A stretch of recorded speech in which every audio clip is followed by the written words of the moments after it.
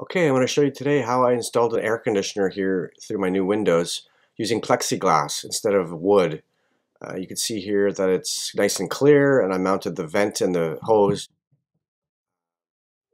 into a piece of plexiglass or glass. Now you see here how the screen mounts with this type of window. It just slides up and down.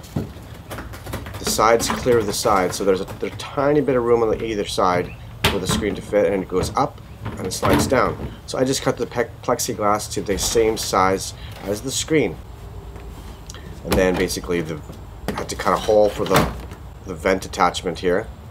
I'll show you that at a close-up here in a moment.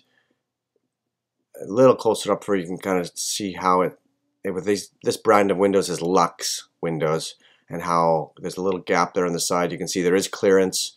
That is the way it's designed, and I made sure that my plexiglass cleared and fit without being too tight. You can see there. So here I have a piece of foam with an elastic band to help fill the gap. There will be bugs or air that still comes through. And here you can see the actual hole that I cut, and then a screw to keep everything attached. So it's nothing fancy. It could probably be done in another way, but I wanted to just get it done quick and easy this time. It was the first time I ever tried. So here's the screen side.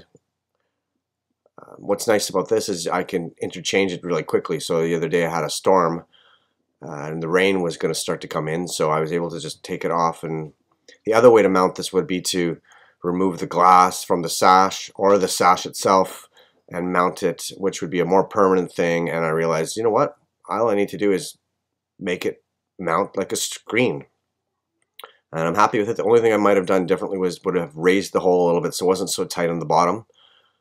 So this gives you a couple ideas on how it looks. I'm very happy with it, and maybe this will help you mount yours. Thanks.